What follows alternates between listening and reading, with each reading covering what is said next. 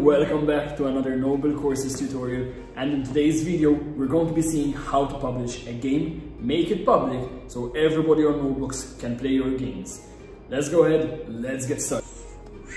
I've been working on this game and I'm ready to publish the game. So the first thing that you want to do, make sure to click on stop. If you're still playing the game, you cannot save it and you cannot even publish it. So always click stop first. Once you click stop, go to file and then click publish to Roblox. Make sure to give the game a name. In this case, I'm going to call it laser tag practice. And then I always add these square brackets. So when you add those square brackets, more people will play your game. And in fact, I'm going to write new update version 2 in the square brackets. And we can also add an exclamation mark. The description will be all up to you. I'll skip this part for today and then click create. Give it some time. As soon as you click create, so at the top you'll know that the game is published or saved because you have the name of the game, laser tag practice new update version 2.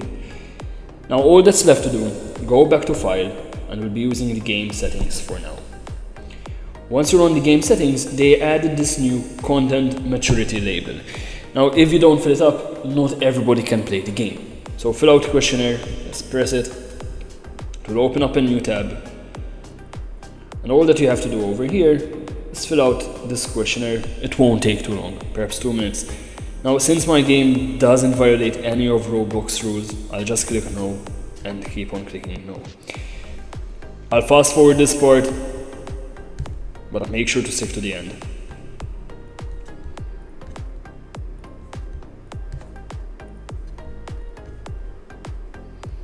There we go. So I filled it all out, the questionnaire is done, and then I'll just click submit. Success. Let's go back to Roblox Studio.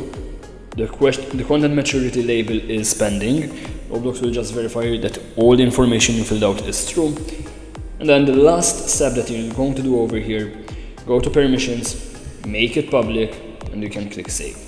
Now make sure to like and subscribe, because the next video I'll be showing you how to add pictures, and I'll show you also different prompts you can tell AI to generate the best thumbnails on Roblox Studio. Thank you for viewing, see you all in the next one.